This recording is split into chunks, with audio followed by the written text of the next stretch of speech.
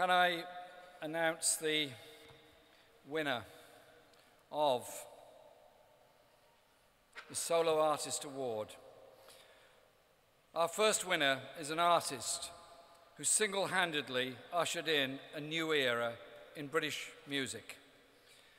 This last year, we've seen dramatic political events all across the world. And against this backdrop, we've seen the emergence of an incredible and very powerful artist. None more so than this artist, who instead of signing his own record label, has used his own label to top the charts and change the face of music in this country.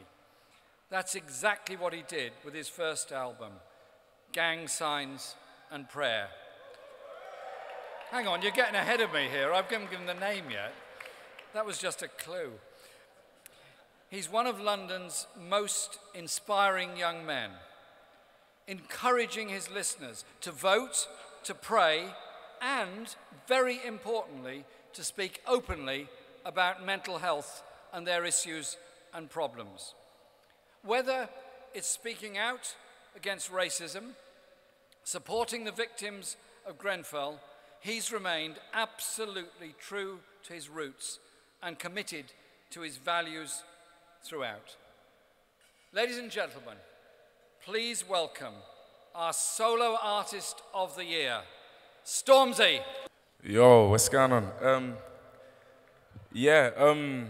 Sorry about this. I'm a little bit drunk, but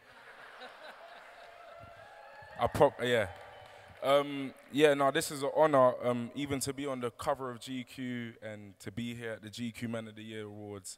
It's an absolute honor. So, yeah, man, I'm just so happy to be here. I'm so blessed to be here. I want to big up my whole team, the hashtag Murky team, Rachel, AK, Cobb, my brother, Toby, Flips, the rest of the man them who have helped me get to where I'm at right now. And yeah, it's just such a blessing to be here, even in a room full of so many legends. I got a selfie with Ronan Keating. Are you mad? Come on. Yeah.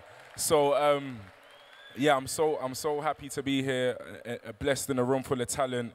We got so much black excellence in this room as well. Tiny Temple, my brother, Anthony Joshua, Skepta, Flips, Coop, all the man them. So it's so incredible to be here with everyone. Big up Jeremy Corbyn. I do want to use this to say Theresa May is a pagan, and you know what we're doing right now. Yeah, trust me. Yeah, it's awkward, innit, when I say that, innit? Yeah, trust. But GQ Men of the Year Award, Solo Artist of the Year Award. I'm so blessed to be here. I just want to thank God, thank my mum, thank my whole team, and I can't even believe this. Like, your boy is on the cover of GQ, South London, boy. This is incredible. Thank you so much, man. Love.